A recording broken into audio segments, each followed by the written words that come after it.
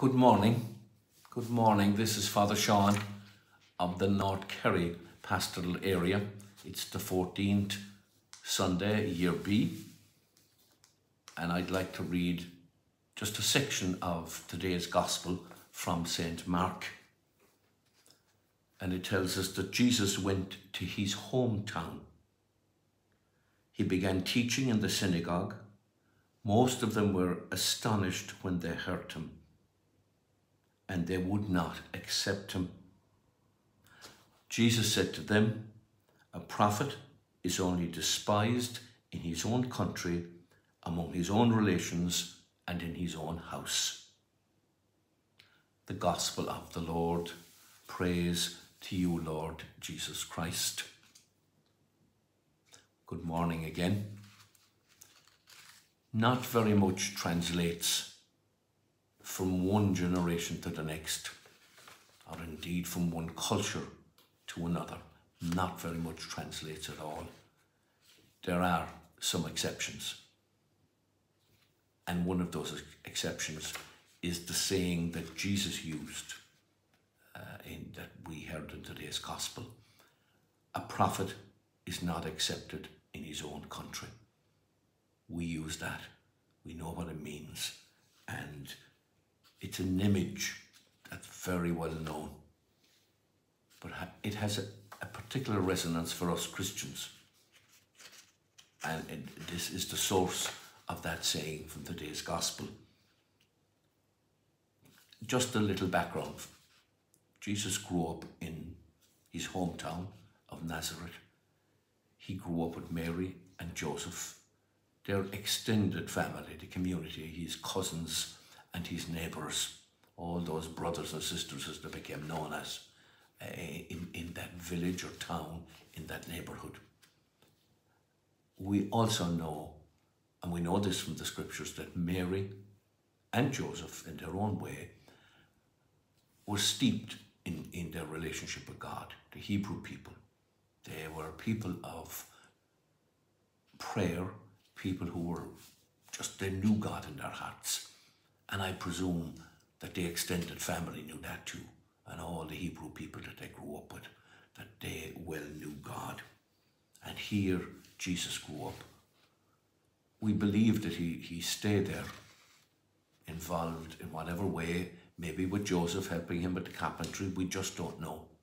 But we do know that he left home around 30 years of age. We know he went immediately to the desert for a long time, and he sharpened his relationship with God there. It became just crystal clear to him what God wanted of him. He had an experience in the desert, and he came out of the desert knowing what God wanted. And he didn't join the temple or the temple priests. He didn't join that. He went and met with his cousin John, who was offering a baptism of repentance, wanted people to change their hearts and make a commitment and walk into the river and be baptized to grow closer to God this way. And this is what Jesus did. And then he began to gather followers. He gathered people to himself, like minds, people who were growing closer to God. And they together, they went from village to village, offering the power of God and the healing of God to the people that wanted to accept it. And then in that round of visitation, he arrived at Nazareth, his hometown, went into the temple and began to teach and explain the scriptures and offer healing. His neighbours, they just couldn't accept it. Sure, we know this man. He's the carpenter's son, surely. And they rejected the power of God in his life, this new sharpened power of God in him, and the healing of God. They just couldn't experience it. So hearing this today, we are Christians. Just one question that it lets me with, and I offer it to you. That question is, do I do the same? do I reject the power of God in the people closest to me, in the people that I know well? Because, sure, I know them. I knew their fathers and mothers and grandparents and their brothers and sisters and uncles and aunts. Sure, how could God be active in their lives? You know, and I might do that for my own agenda. So the challenge for me listening to today's gospel is really to be open to the power of God in everybody, but particularly to those closest to me.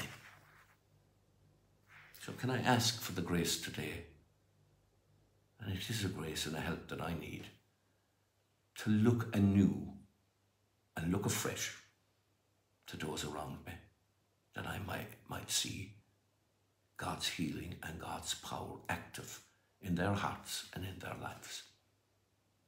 Can we take that half a minute, please, in our own? Just a half a minute. Asking for the grace that I might look anew at the people around me. Thank you. We'll take the half a minute now.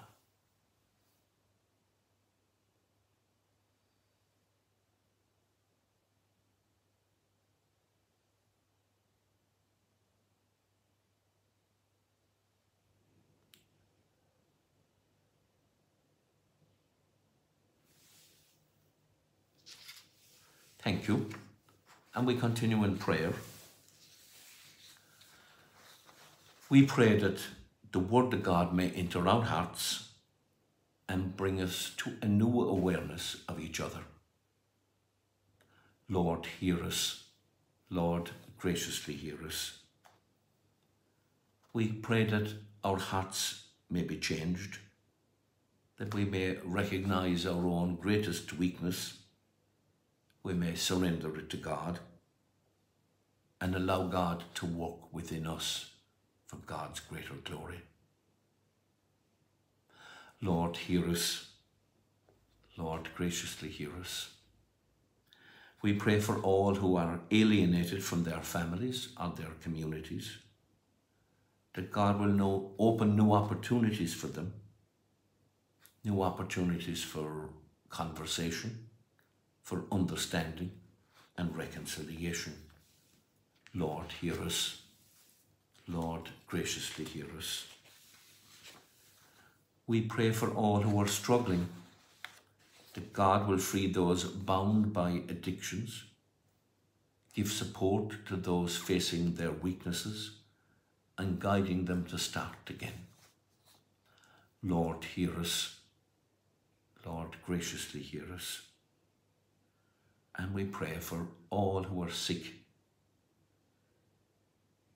that God will bring healing to them. Lord, hear us. Lord, graciously hear us. And we finally pray for all who have died, our own family and our friends that are uppermost in our hearts. And we pray for those whose anniversaries occur here in Ballybunion at this time, for Violet and William O'Carroll, for Olive, John and Gerard Higginbotham, and the deceased members of the Higginbotham and O'Carroll families,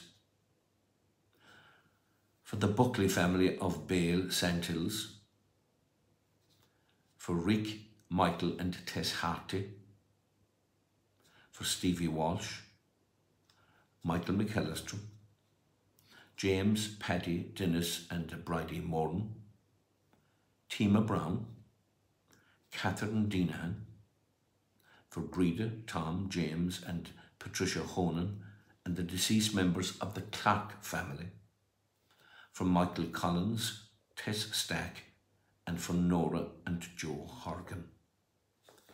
We pray that they will share in the life and love of God forever. Amen. And we sum up all these prayers using the prayer that Jesus taught us. Our Father, who art in heaven, hallowed be thy name, thy kingdom come, thy will be done on earth as it is in heaven.